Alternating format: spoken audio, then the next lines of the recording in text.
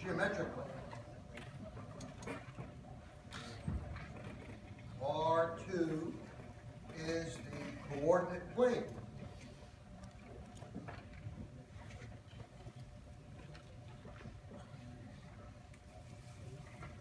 So, you're all familiar with that. And a vector is, according to the physicists, a vector is simply a directed line segment. If you have a directed line segment, let's say this is the point x naught, y naught, and this is the point x1, y1, then I can associate with this directed line segment the pair of numbers x1 minus x naught, y1 minus y naught, and call that a vector v. Physicists also say a vector is a quantity that has two characteristics, magnitude and direction. So the direction of this vector is given by this directed line segment. We're going in that direction. And of course you can calculate the length of the vector. It's the square root of the sum of the squares of the components. Okay, now it's convenient to think about vectors emanating from the origin. And in particular, I'll look at the vector starting from 0, 0 and going to 1, 0. And in calculus, you call that vector I. And I'll look at the vector which goes from 0, 0 to 0, 1, and you call that vector J. Now these two vectors are independent. They're not multiples of each other, so by our definition, or by discussion, we know they're independent. Why is linear independence and dependence important? Suppose I take an arbitrary point in the plane. I can associate that with the vector, sorry about my scribbling there, vector coming out of the origin.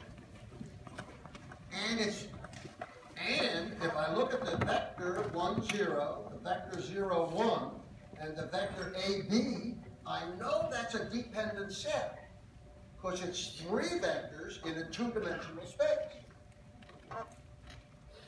Can I express the vector AB in terms of 1, 0 and 0, 1? It's very easy.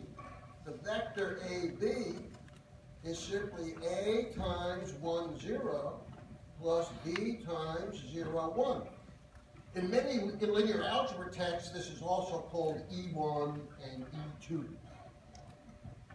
So this is A E1 plus B E2. It's easy to express an arbitrary vector in terms of these two. Every vector in the plane can be written as a combination of E1 and E2. This pair of vectors is called a basis. It's a linearly independent set, E1 and E2, and every vector is a linear combination of those two. Well, then the question is that the only pair of vectors with this property? Let me add another page. And the answer is no. There are lots of bases in the plane. I can take the vector 1, 1, and the vector, well, I'll make it something like minus 2, 3, something like that. Every vector, take any vector you want, AB, it can be written as a linear combination of these two. 1, 1, call that V1. Minus 2, 3, call that V2. AB is something times V1 plus something times V2. Every vector can be written as a combination of those two. The difference between this pair, V1 and V2. And this pair, E1 and E2, it's simple to write every vector as a combination of E1 and E2. It is not so simple to express an arbitrary vector in terms of V1 and V2. How would I do that? Well, let's take a specific vector here. Let's suppose this is, well, this would be like 1/2 and 4, okay? Arbitrary vector, 1/2 and 4. So, how can I express this vector as a combination of V1 and V2? Well, I want 1/2, comma 4 to be something times 1, 1 plus something times minus 2, 3. This says that C1 minus C2 has to be 1/2. And C1 plus 3C2 has to be 4. Can I solve that paired equation? Sure, it's a simple pair.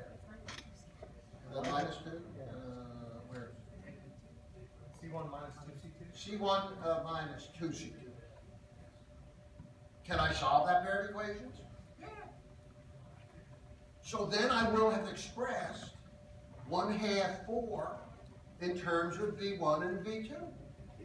What is 1/2 and 4 in terms of E1 and E2? It is simply 1/2 E1 plus 4 E2. So E1, E2 is a nice pair. V1 and V2, not so nice, because it's a little harder to express an arbitrary vector in terms of that. But in practical applications, you might want to have the freedom to pick your pair of vectors, which you're going to use as a basis.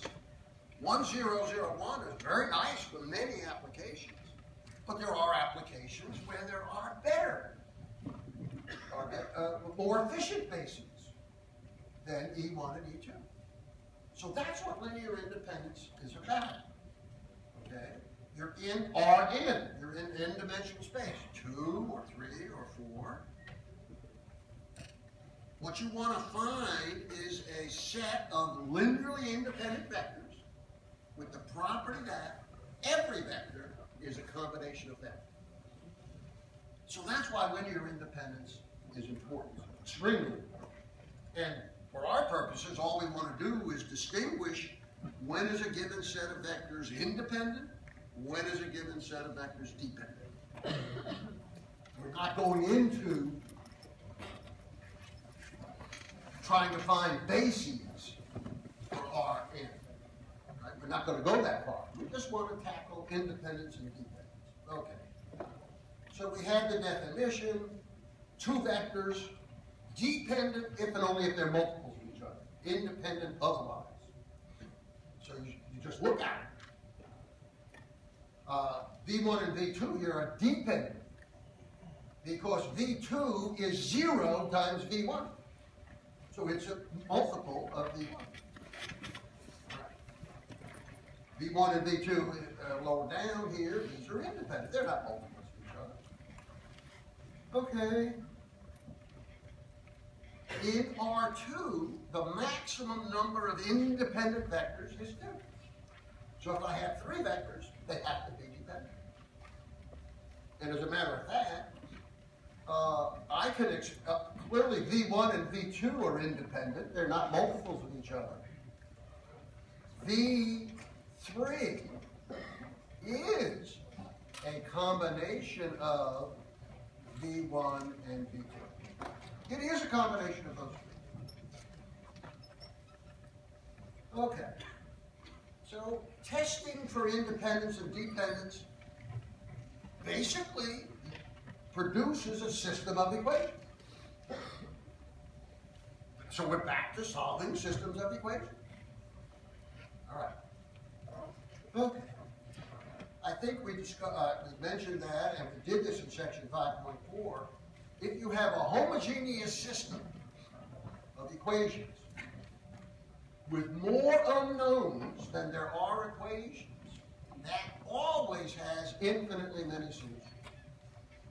That's another reason why 4 vectors in 3 space have to be dependent. Just because you write down the definition, you get 3 equations and 4 unknowns. And that always has non-trivial solutions. Okay.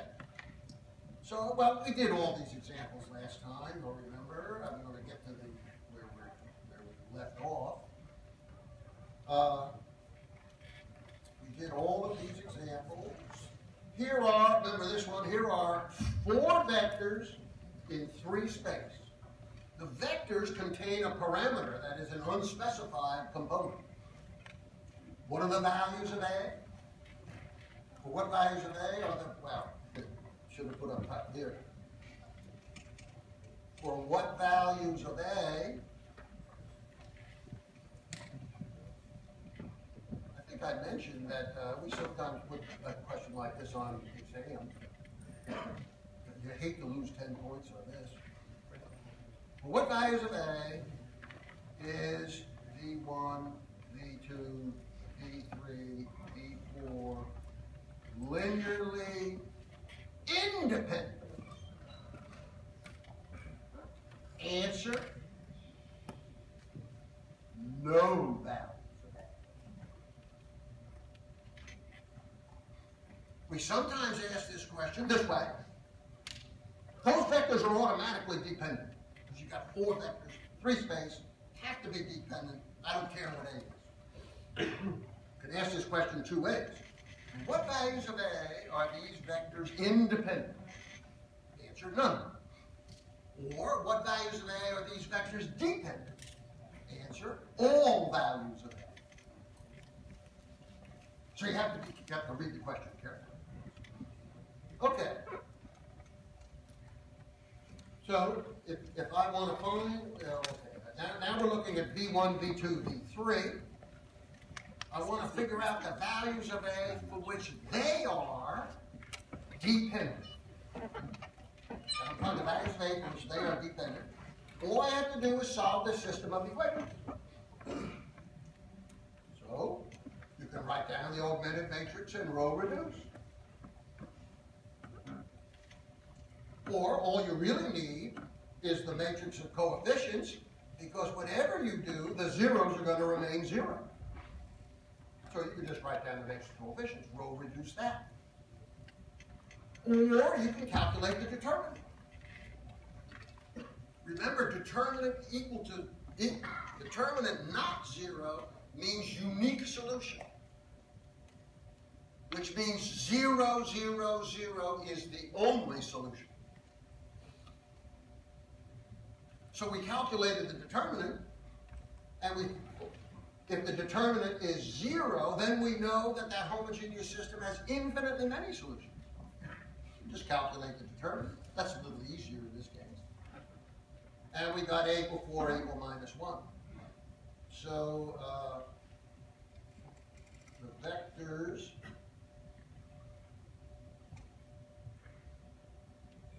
are linearly independent for all A different from 4 and minus 1. They're dependent, 4 and minus 1, independent for all other A's. Okay, and I think we did this one too. Here's 4 vectors in 4-dimensional space. So they could be independent. They could be dependent. One way to find out, calculate the determinant.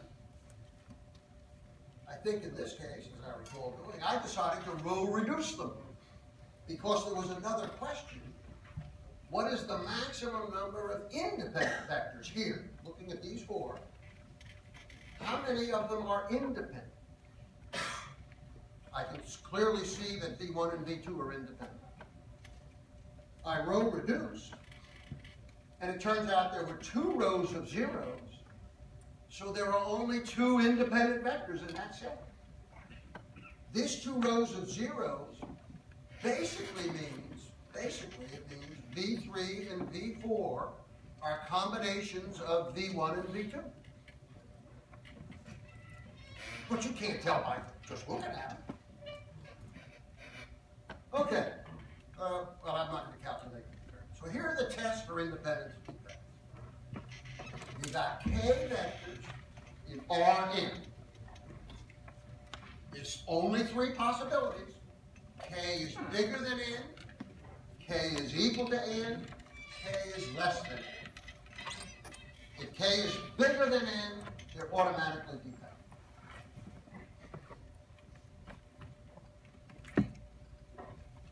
Or you can solve the system of equations, but that would be a waste of time.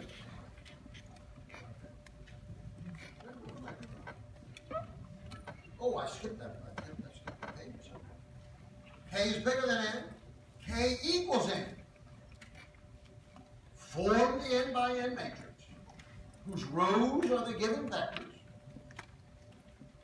If the reduced matrix has all non-zero rows, the vectors are independent.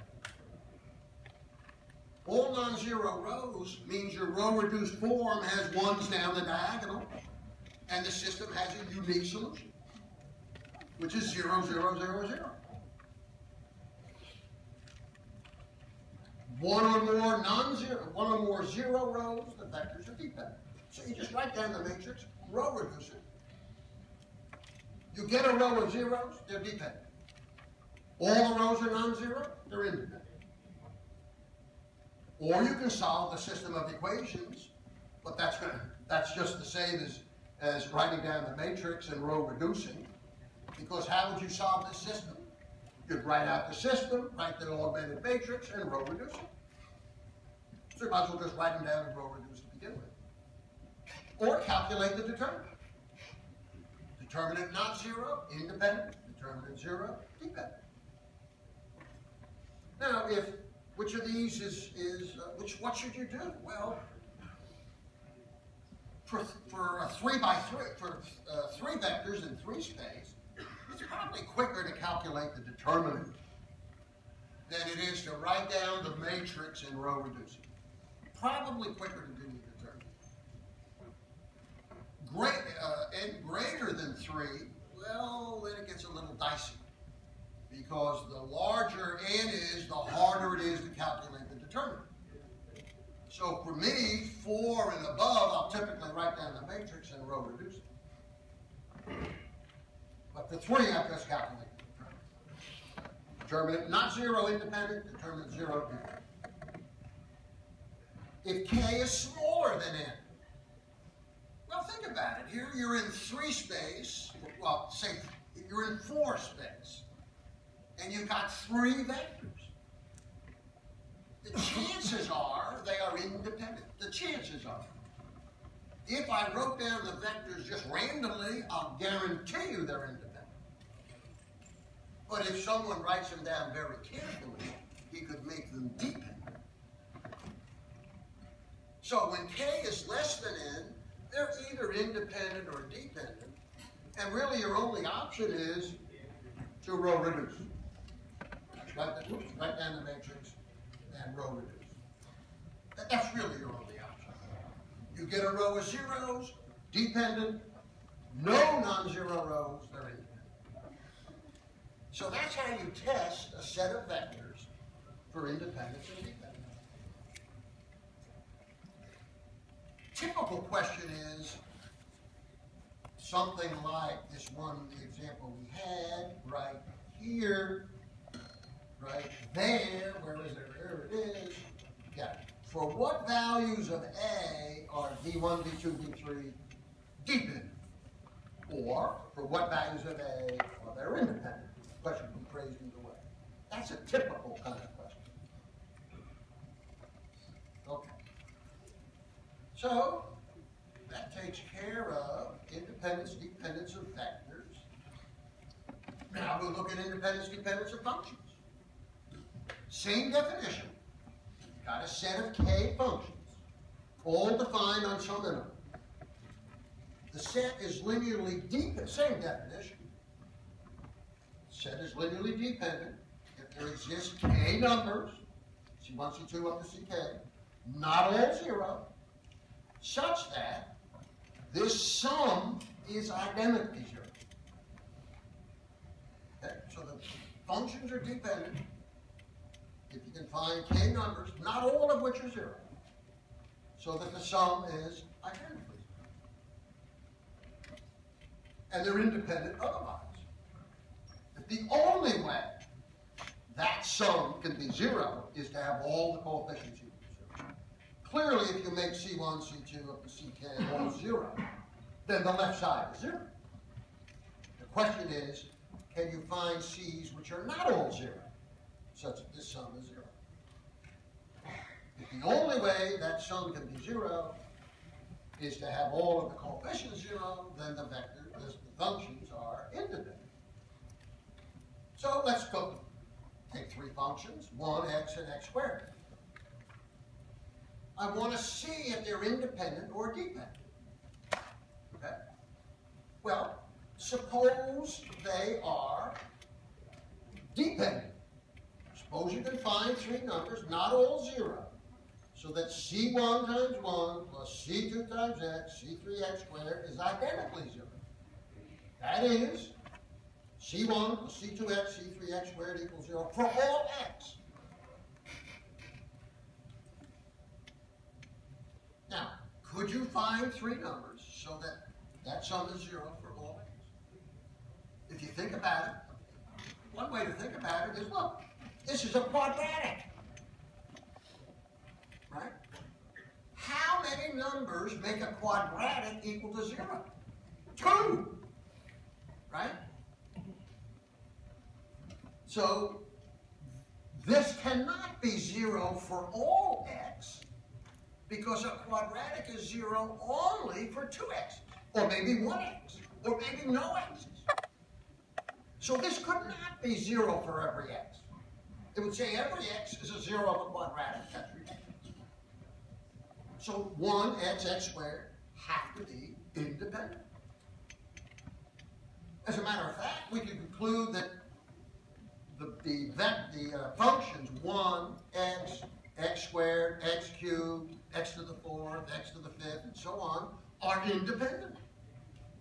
Because if you go to 1x all the way up to x to the n, write down this expression, you get a polynomial of degree n.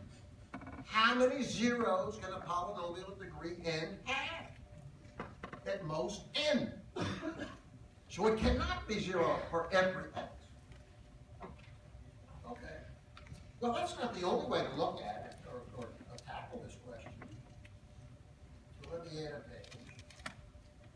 So let's suppose there are 3 numbers, C1, C2, C3, not all 0, such that C1 plus C2x plus C3x squared equals 0. You know what, I put 3 lines there, meaning identically 0. 0 for all x. So let me write it this way, for equals 0 for all x. Suppose there were 3 numbers, so that were true. Then what could I say if I take the derivative? What's the derivative of C1? It's a constant, 0. What's the derivative of C2x? That's C2. What's the derivative of C3x squared? 2C3x. And what's the derivative of 0? 0. So if this was 0 for every x, then this would be 0 for every x. Because the derivative of 0 is 0. If this is 0 for every x, then 2C3 is 0. Right? I'll just put the derivative again, which says C3 is 0. So if this is 0 for every x, then C3 has to be 0. Because I just differentiated 3 times, isolated C3 has to be 0. If C3 is 0, what is C2? C2 has to be 0 because this equation has to hold. If C3 and C2 are both 0, C1 has to be 0. So there cannot be 3 numbers, so that's 0 for every x. Okay? The point is, this is another way to show that 1x and x squared are independent.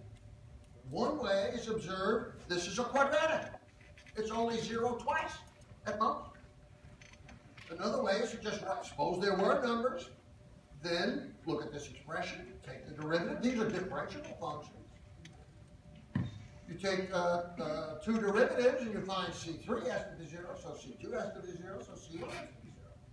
So there could have been 3 numbers, not all 0. How about sine and cosine? But what I'm saying is, in general, the powers of x are independent functions. Sine x and cosine x. Well, suppose you had 2 numbers, not both 0, so that C1 cosine plus C2 sine is identically 0. By that I mean equals 0 for all x. Okay. Well, oops, sorry. Let's finish this up. So let x equal 0. This is 0 for every x, right? So let x equal 0. That gives us C1 cosine 0, C2 sine 0, and this is 0. But the sine of 0 is 0. So this is C1 cosine of 0 is 1, C1 is 0. Okay? So, if C1 cosine plus C2 sine is 0 for every x, it has to be 0 when x is 0, which implies C1 is 0. Suppose you let x equal pi over 2. Then you get C1 cosine pi over 2. By the way, we already know C1 is 0. Plus C2 sine pi over 2. And that's 0, because this is 0 for every x. But we know this is 1. Sorry, this is 0. This is 1. C2 must be 0. The only way that can be 0 for every x is C1 and C2 are both. Sine and cosine are independent.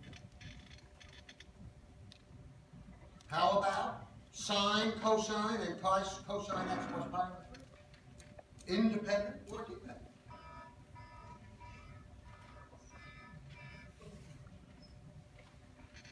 Independent or dependent? Does anybody know?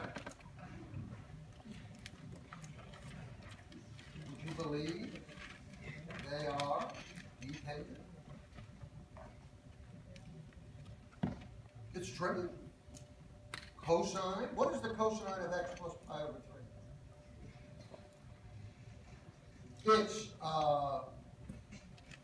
1/2 cosine x minus the square root of 3 over 2 sine x. It's the addition formula, right? I did it in my head. This is cosine x, cosine pi over 3, minus sine x, sine pi over 3. Right? So it's a dependent set, because I can write this function as a combination of those two. Yeah. No, this is not in 2 space. Question was, well, look, you got 2 vectors, you got 3 vectors in 2 space. Let me tell you, we agree that, 1, x squared, x cubed, x to the 4th, and so on, they're independent. So if you look at the set of continuous functions, that's an infinite dimensional set. Because I can give you infinitely many independent functions, namely the powers of x. Okay? So, when you're looking at functions, you can forget about R2, R3, and more vectors than space. because the function space is infinite dimensional. Now you will recall, or some of you will, and will have to if you're thinking about getting 195 or 190 on the exam, e to the x is what? 1 plus x plus x squared over 2 factorial plus x cubed over 3 factorial plus and so on, right? So I'm writing e to the x as a combination of the powers of x. Okay? Right? But it's not a this is an infinite series. It's an infinite linear combination.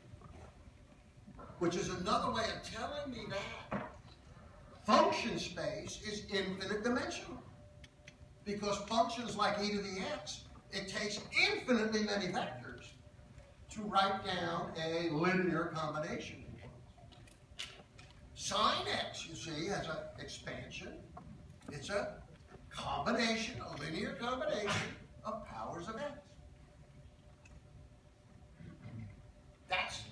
That's one way to view the last chapter, the last section you had in Calculus 2, where you looked at Taylor series. You were expressing functions as combinations of powers of x. Another reason why linear independence and dependence is so important, you will learn, some of you will learn, especially electrical engineers, that, okay, so I can express e to the x as a combination of powers of x. But it's not the best way. It's better to express them in terms of sines and cosines. And those are called Fourier series rather than power series. And you'll be stuck those, or if you take 3363, you'll be expressing functions as combinations of sines and cosines rather than powers of x, because they're better for the application purpose. All right. What's the test for independence and dependence? Well, you got k functions. Assume they're k minus 1 times differentiable. You write down the determinant. The first row is the functions. The second row is their derivatives. Finally, all the way down to the k minus, well, to the kth row, which is the k minus first derivatives. You calculate that determinant.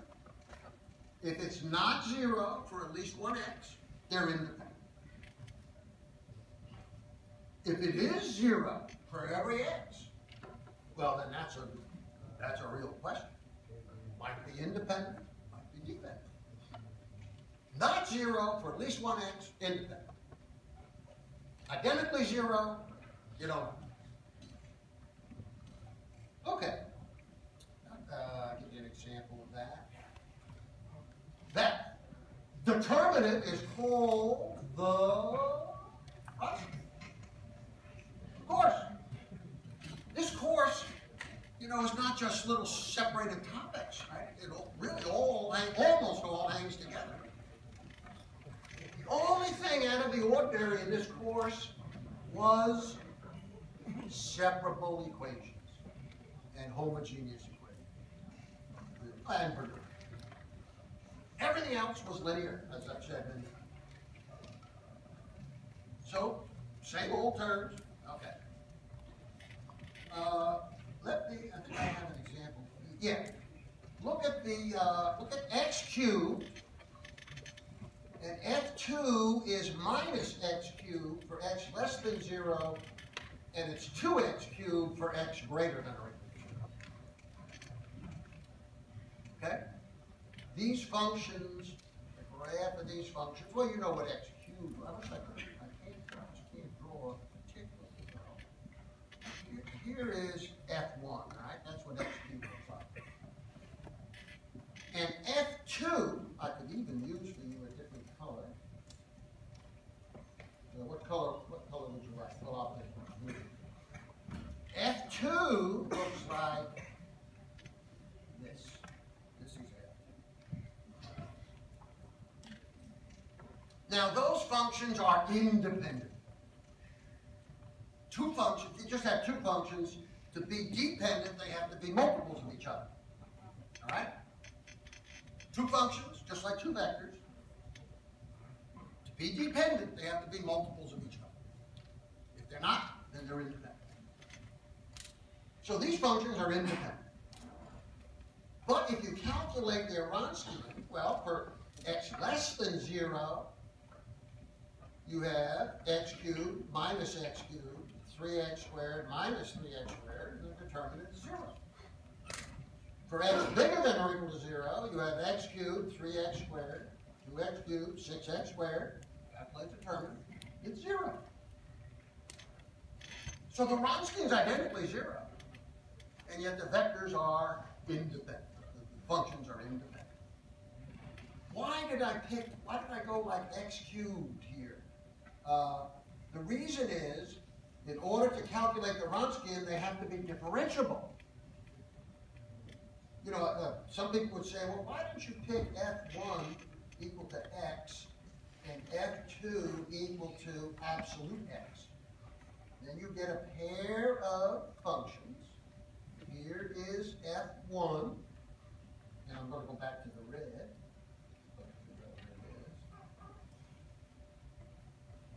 And here is f2. They are independent, but I cannot use the Wronskian to show that the Wronskian is identically 0 because they're not differentiable. In particular, f2 is not differentiable. Okay, so where are we here? Ooh, wait, I went too far. Sorry, I want to go back to here. Here are three functions. Are they independent or are they dependent? You calculate the Wronskian. It's 0. And that tells you nothing. Wronskian 0, you don't know. So what do you do? Well, here's the thing. Here's the thing. For these to be, let's see, what's the best way to say it? Maybe I'll say it this way. Might be the easiest way to remember. If you've got, for example, three functions, Wronskian's identically 0. Okay? It's almost certain that they are dependent. Okay? It's almost certain that they are dependent. Because to have Wronskian identically 0, to be independent, and have Wronskian identically 0, you have to, where is my example? You have to go to something like this. Okay? So if you have three simple, for example, three simple functions, Wronskian is 0. You just really don't know that they're dependent, but the chances are that they are. Because to get an example of three functions, or even two functions, whose Wronskian is identically 0, and independent, you have to go to example something like this. So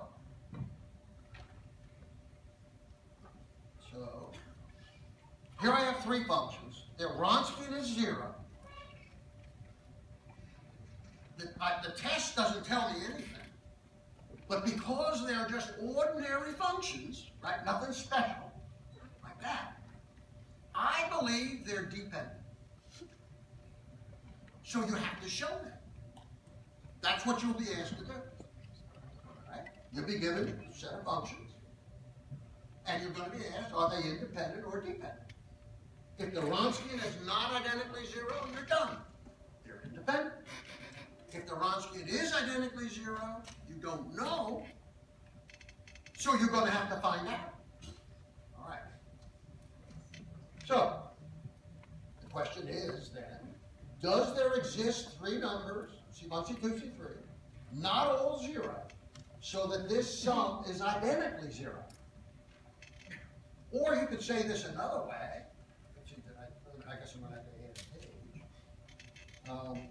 Let's say this another way.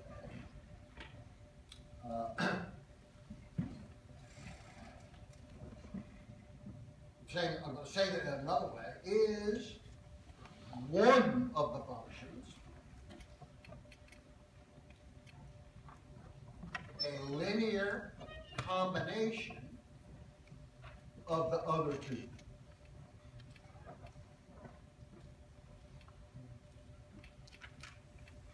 Right? That's another way to say it. Can I express, for example, F1 as a combination of F2 and F3? That might require maybe just a little bit of explanation. So let's look here. Suppose there are three numbers, not all zero, such that that sum is identically zero. Now these numbers, C1, C2, C3, they're not all zero. At least one of them is not zero. Suppose C1 was not zero. Suppose C1 was the one, a 1, which was not zero. Well then, F1 is minus C2 over C1 times F2 minus C3 over C1 times F3. So if these functions are dependent, then that means one of them is a linear combination of the other two.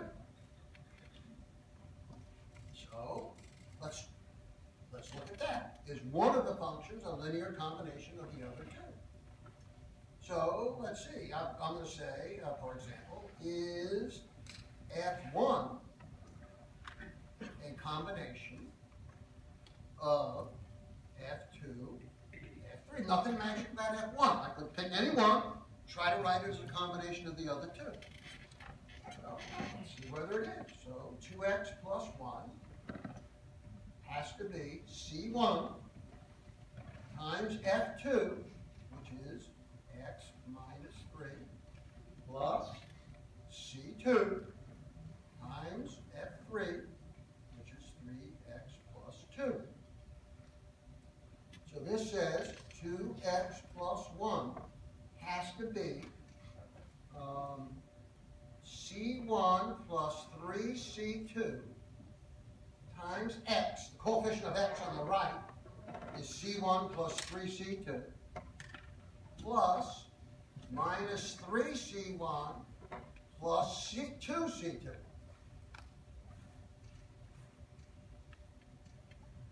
This says that C1 plus 3C2 has to be 2. And it says minus 3C1 plus 2C2, that has to be 1. Does that pair of equations have a solution? Well, easy enough to find out, right? I'll multiply the first equation by 3. So this is 9C2 plus 2C2 is 11C2 is equal to 6 plus 1 is 7. C2 is 7 11ths. And C1 is whatever it is. Right? You have to figure this out. 7 11ths here, that's 21 11ths. Bring it over here as minus 21 11ths plus 22 11ths. So this must be 1. So you see, F1 is 1 11th times F2 plus 7 11ths times F3. So they are dependent because one of them is a combination of the other two.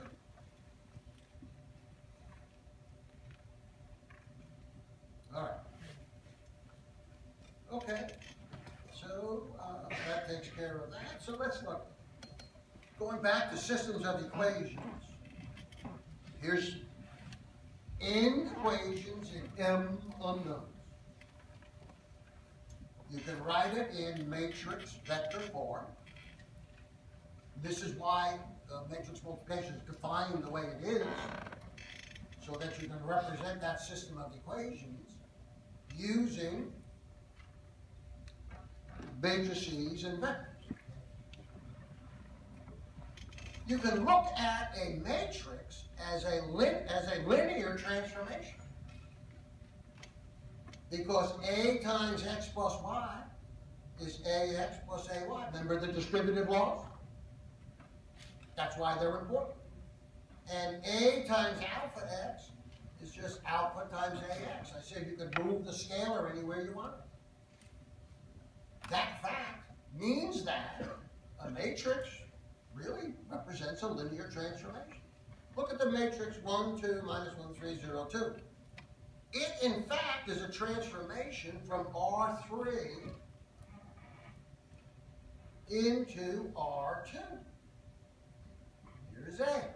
For example, A times 1, 2, 3. What is that? It's 1, 2, minus 1, 3, 0, 2, times 1, 2, 3. And what is this? 1 plus 4 is 5, minus 3 is 2, 3 plus 6 is 9. A takes this vector to that vector. A is a mapping. I'm beginning to introduce the next section. I better check my time. Oh, like plenty of time. Of course, we're going to have a pop here. So you can get out your form. Not right this second. I mean, you can get out your form. I'm not going to have the pop right now. You see, A maps 1, 2, 3. That goes with the vector 2, 9. I give you a different vector here, you get a different vector over there. You can think of a matrix as being a function, which takes vectors to vectors. In particular, this matrix takes 3D vectors to 2D vectors. Okay. So, the way you can view a system of equations, suppose I pick the vector here, I'm going to pick the vector 7, 4. What vector over here does A map to 7, 4? We want A times x, y, z to be 7, 4. Right? I take a vector here, I can tell you what A does to that vector. A takes 1, 2, 3, or whatever it was, 4, 9. But suppose I take a vector over here and ask, what vector does A map from here to the vector I chose here? Can I figure out what vector A maps to 7, 4? Can I figure out what x, y, z are? Well, this would say, let me add a page here. What we want, I'll write it down again, we want A.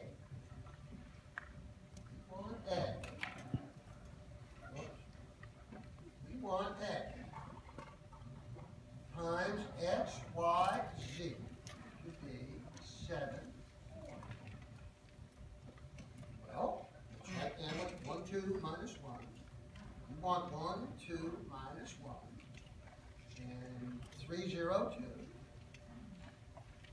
times x, y, z.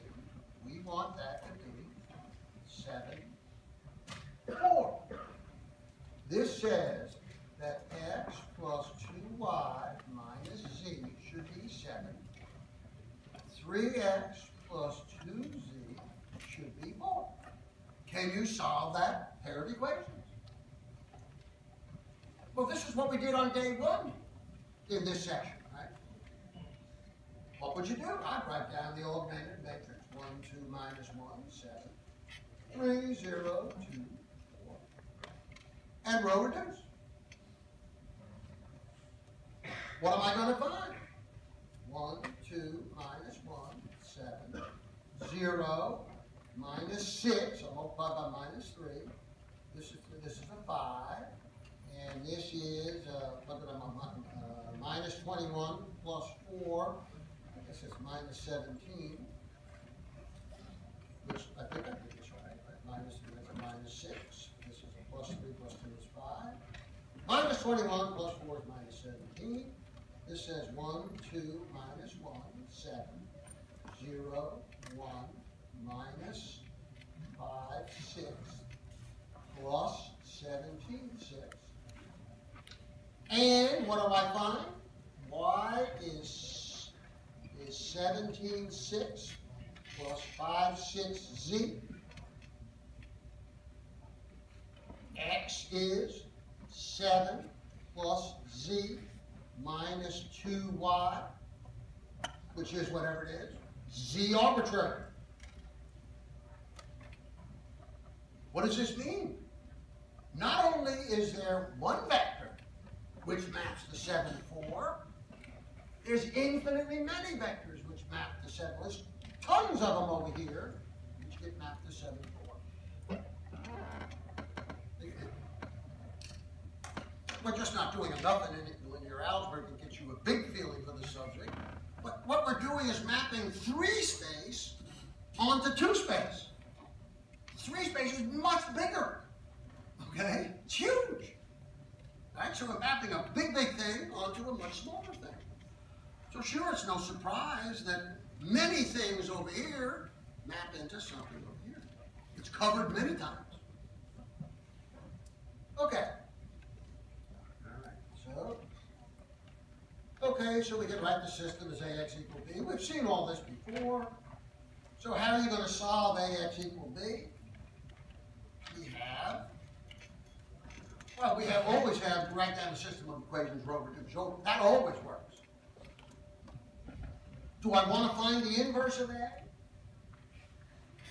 Well, you can't. This A matrix doesn't have an inverse. Only square matrices have inverse. Do I want to use Kramer's rule? Only square matrices have determinants. So if the system is not square, you have to row reduce. That's the only option. If the system is square, you have several options. But the only one you want to use is row reducing. Because calculating the inverse, well, you might as well just row reduce. You're going to row reduce and then some to find the inverse. You certainly don't want to do that. And calculating determinant is a huge pain as soon as you get above 3. So row reducing is really your only option. Okay. Oh, let's see. Oh. Well, I guess we're ready to start. Now that we've introduced the idea of a matrix as a mapping, a 3 by 3 matrix is a mapping from R3 to R3.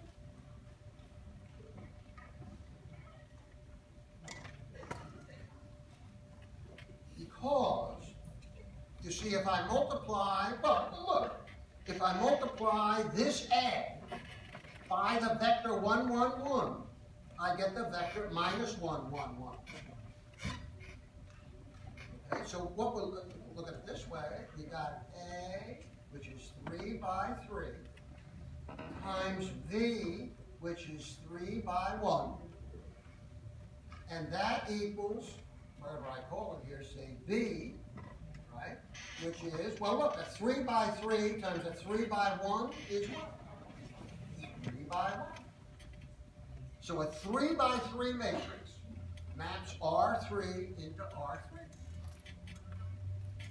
In particular, my 3 by 3 maps 1, 1, 1 to minus 1, 1, 1. You just calculate it out. I think this is correct.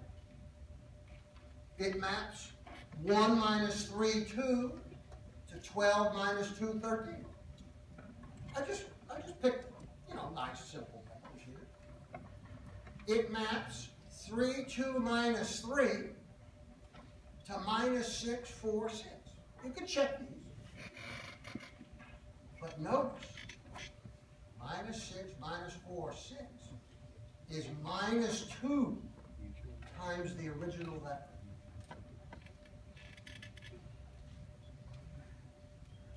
The result here is not related to the input here. The result here is related to the input here. It's minus 2 times this. If you look at A times 1, 0, 1, you get 2, 0, 2, which is 2 times 1, 0, 1. It's curious, and this is what we want to look at. A maps this vector into something. A maps this vector into something. A maps that vector into a multiple of itself. Let's see, can I draw a little, let me add a page and draw you a little picture. Get the idea. So, we've got, R3. We got R3. We got A.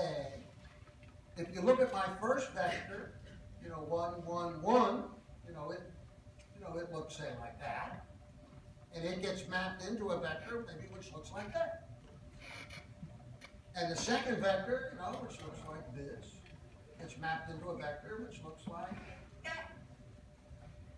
But, go back to this one, say, if you look at 1, 0, 1, which, say, looks like, well, let me just say it looks like that, it gets mapped into a vector which lies on the same line and is twice as long. It gets mapped onto a multiple of itself.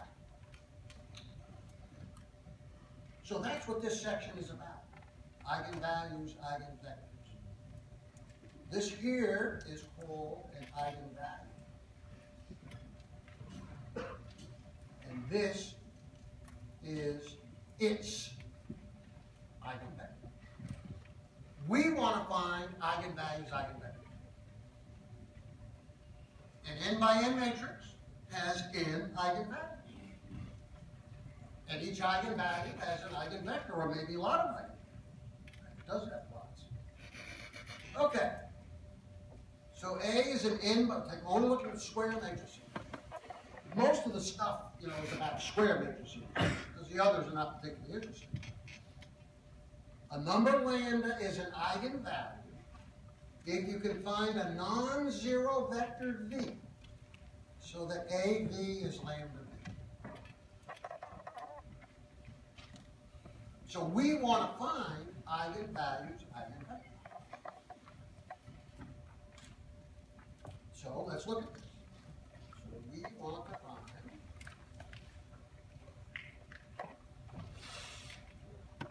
this, by the way, is crucial for the next chapter. Next chapter is all about systems of differential equations in which you have to find eigenvalues, eigenvectors. We want to find eigenvalues, eigenvectors. That's what we want to do. So we're trying to find a number lambda and a vector v so that a v is lambda v. So let's see. A v is lambda v. This says a v minus lambda v is 0. Right? Of course. I just brought the lambda v over.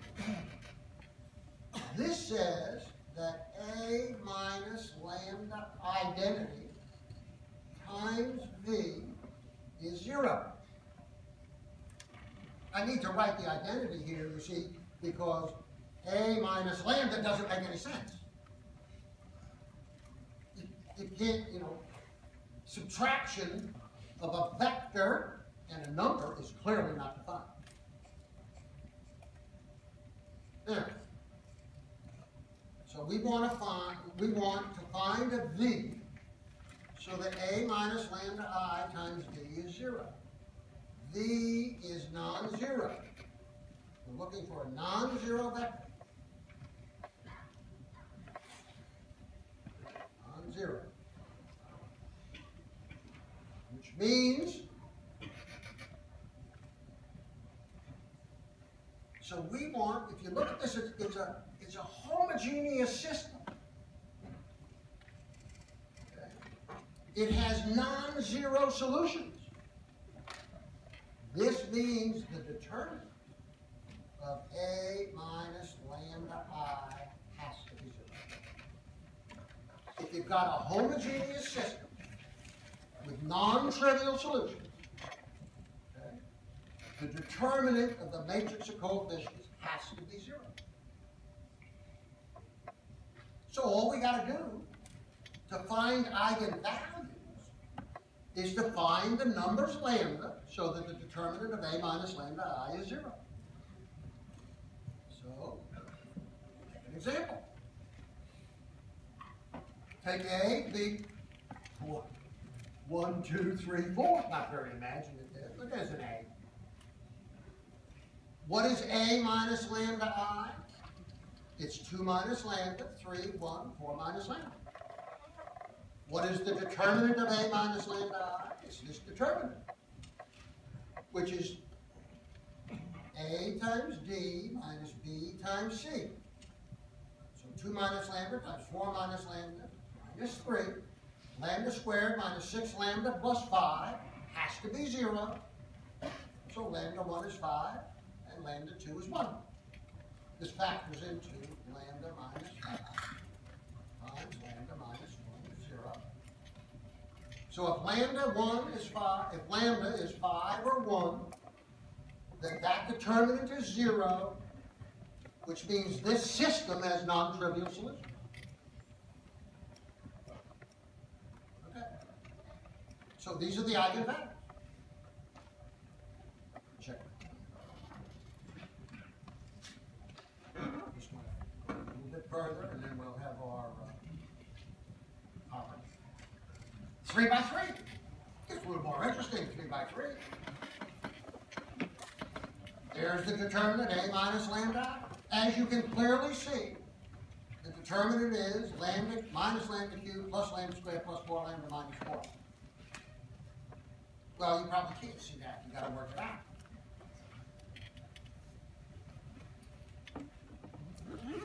And you don't have any choice. And this will be, a question like this, certainly will be on exam 3. 2 by 2's trivial, right? You got a simple quadratic, then you find the 2 roots.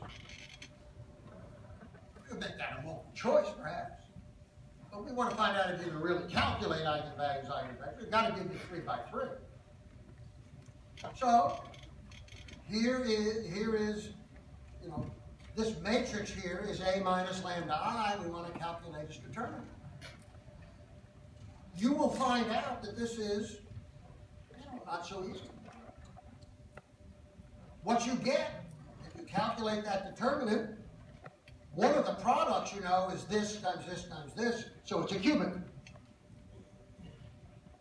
This, by the way, is called, these terms will come out, this is called the characteristic equation.